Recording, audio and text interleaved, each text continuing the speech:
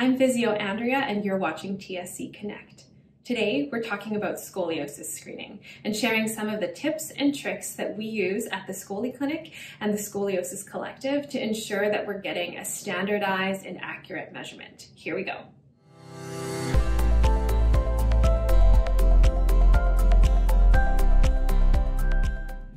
The most simple way to do screening is through something called the Adams forward bend test. And that's where you stand behind your patient and ask them to bend forward, keeping their legs straight, and then observing their back from the horizon view and looking to see if one side appears higher than the other. So the Adams forward bend test is good for a general screen. However, there are times when you may want to take an objective measurement to actually see the degrees of rotation in the person's spine, whether it be your patient if you're a therapist or your child if you're a parent who's watching this. So we have a couple tools that we use to take this measurement. The most common one, and the one that a lot of healthcare professionals use, is called the Scoliometer. So we have two different brands here. They're just slightly different in branding, but they function the same. What you can see is that each of them have a ball that's floating in water, and there are also measurements on each side to show the degrees of rotation, whether it be to the right or to the left.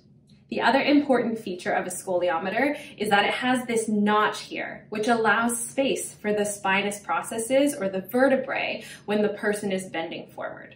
Another way to take this measurement if you don't have a scoliometer, which are available often on Amazon if you look, is to use a smartphone and to look for an app that's like a level. For the iPhone, there's one that's called Measure, and it looks like that. You may have to search it in the features of your iPhone because it's not always available on your home screen. And then once you go into the app, toggle to the function that says level. It's there on this side here.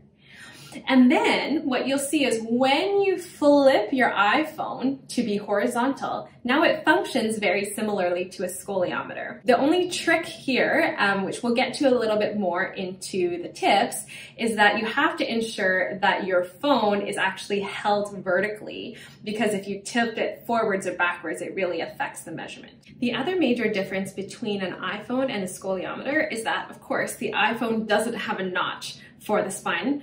And so what you can do there is just place your thumbs when you're doing the measurement, place your thumbs under your phone so that you can create a little space for the spine when your patient or your child is bending forward. We have a video showing an example of how someone can take the measurement using the scoliometer or the smartphone and use it on the person's body in front of them. And so as we go through, I'll pause it and point out a few of the important tips that we use as therapists to help to create a standardized measure. Let's talk about the technique first, and then we'll discuss interpreting the findings after.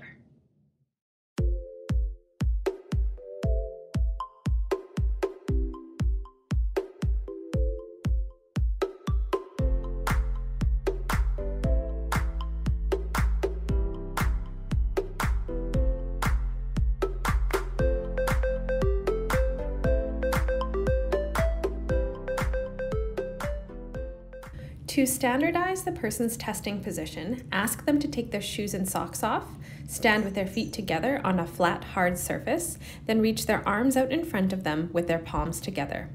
Even if you think they may have a leg length difference, don't correct for this for now. Then cue the person to tuck their chin to their chest and slowly roll forward to reach towards the floor while keeping their legs straight. Now here's the tricky part. As the person is bending forward, ensure that the scoliometer or the phone is at the peak or the highest point of their back. The assessor also needs to keep the scoliometer or phone vertical and to look at the scoliometer from the same level. And that's why Physio Madison here in this video is kneeling down as she goes. You can also sit on a chair if you prefer. As the scoliometer is making its way down the spine, take note to see if the ball is gliding to the right or left. If it is, try to take note of the highest number that the ball reaches and roughly at what area of the back this maximum reading is happening at. Is it in the upper thoracic area, the thoracic, the lumbar, or the pelvis? If it feels overwhelming when you're first trying this, don't worry, that's normal. There is a lot to coordinate, so keep practicing. Let's talk about analysis. So one of the main things to note is that although this scoliometer shows degrees on the measurements here, remember that these degrees do not correlate with the degrees on the x-ray because the scoliometer measures the amount of rotation in the trunk when the person is flexed forward, whereas the x-ray measures the degrees of the curve when they're standing from the back view.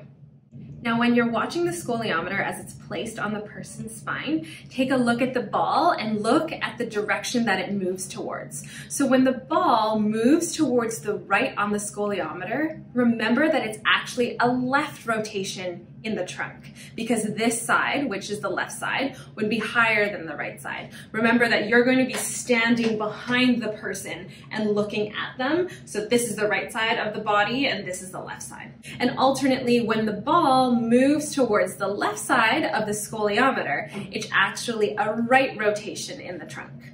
So what measurement is significant? Typically we say that any rotation that is greater than 5 degrees indicates that there may be something going on in the spine that is less likely to be due to just a muscle imbalance, and it could be something more structural underneath.